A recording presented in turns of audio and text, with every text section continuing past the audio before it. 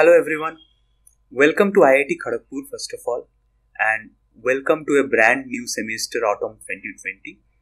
So this is one of the course that you have enrolled, and the subject number is CS10001. The name of the course is Programming and Data Structure.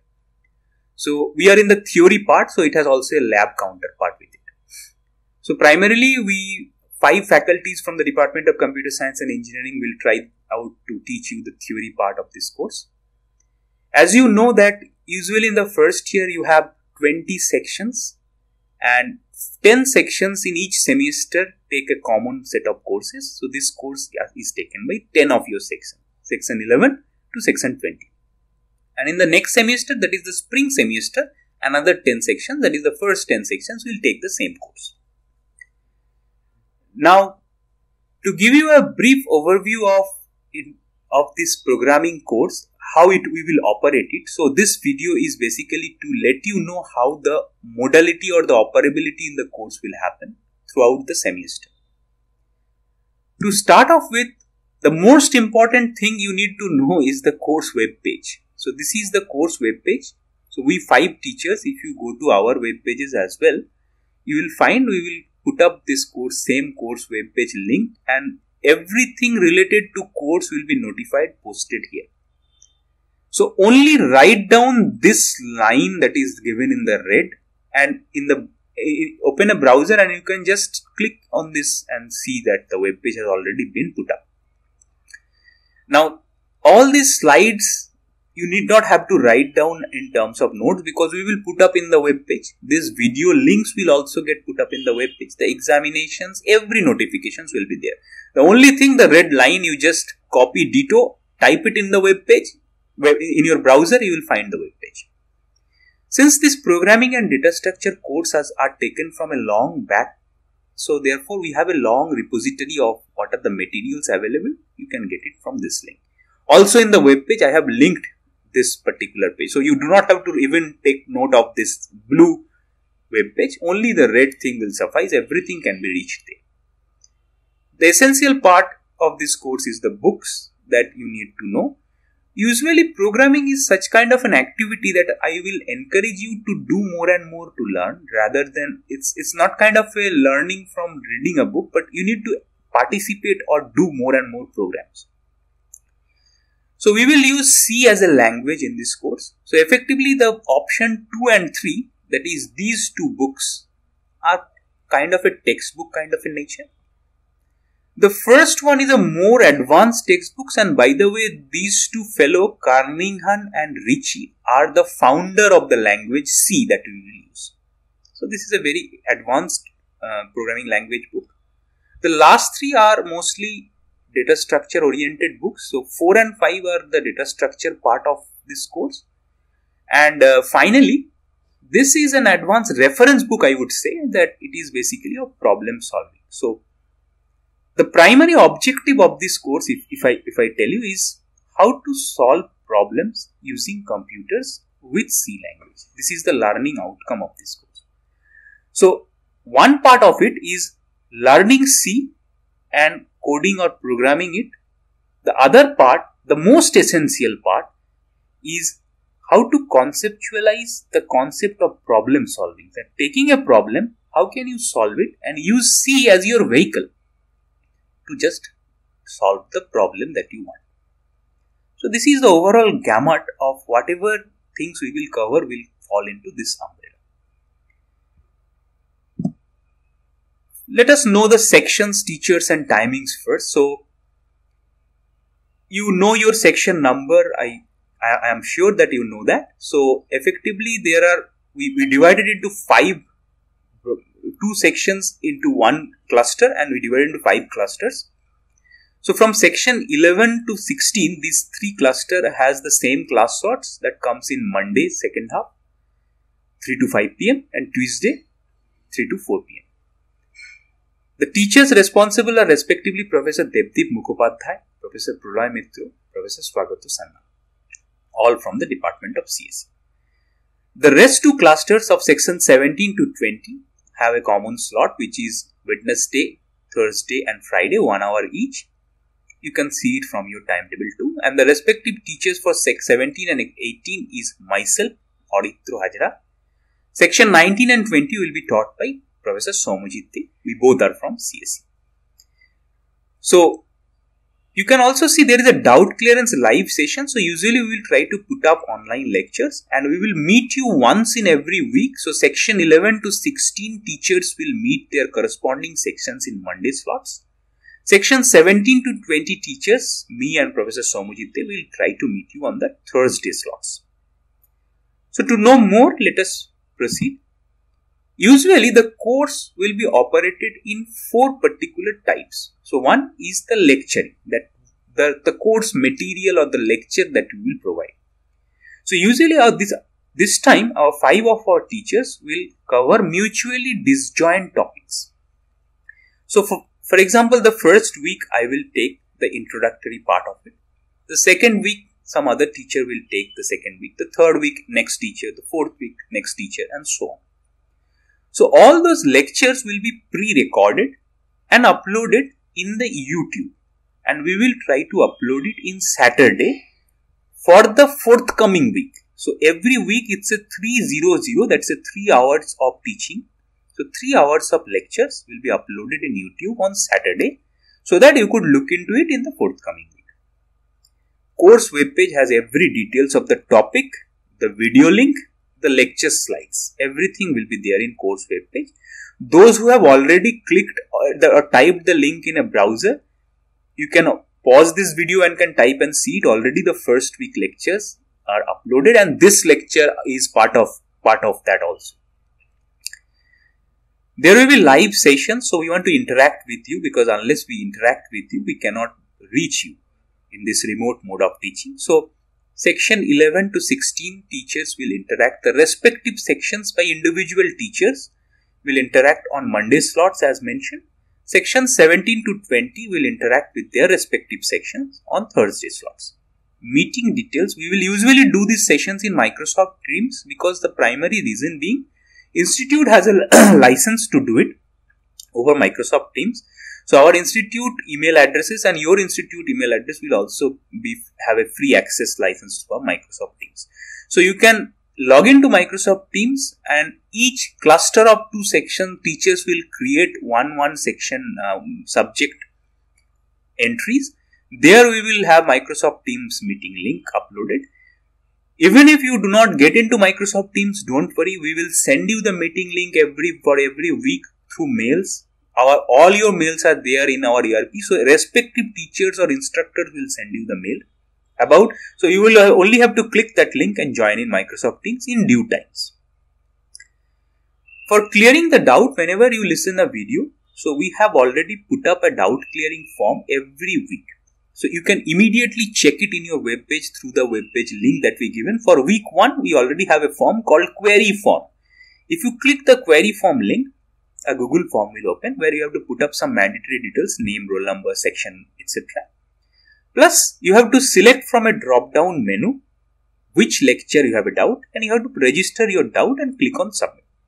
If you have multiple doubts, submit these forms, multiple times you have to submit. In between, once you have submitted it, even if when you read it next time you got another doubt, please feel free to open the same form, type the details, which lecture you have a doubt, submit it. Teachers will address those queries in the live sessions that has been controlled. But if they are in the live sessions, you can also ask us live questions. But since being a large class, even if 2 sections, there are 180, 90 or 200 students will be there. So, we prefer that you register your doubts through Google Forms because there will be multiple similar doubts which we could filter it out and use the time very effectively. But during the interactions, if further doubt comes, you are encouraged to ask questions from that time also. The most important thing is examinations and tests. We will usually conduct it using Google Forms. So, we will let you know. Course webpage will obviously notify you. Even for the examinations, respective teachers will mail you the date, times and all. Though we have freeze the dates, you can already see in the course webpage. In the next slide, I will show you. So, the examinations will be conducted in Google Forms. So, we solicit your sincere participations in those examinations. So to summary, your lectures will be on YouTube videos. The live sessions is on Monday for section 11 to 16. For section 17 to 20, it's on Thursday. For doubt clearing, there is a form in the web page. Click it, fill it up, submit it as many times as you have doubt. For examination and test, dates are freezed. We will show you. It's there in the web page already. And it will be conducted through Google Form. Every announcement will be there in the web page. Every announcement will be mailed to you. Sincerely check your mails and be updated with this course. We cannot help it because you need to be updated because it's a remote mode of education we are doing. Examination dates, we usually try to do one short test and one long test every end of a month. So we start at December 1 and we will end at March 5 as per the course duration. So December last 2 weeks will be 2 exams. January last 2 weeks will be 2 exams. February last 2 weeks will be 2 exams. To eliminate slot conflict, we made the exams in the evening slots from 7 p.m. every Wednesday. Please book your calendar.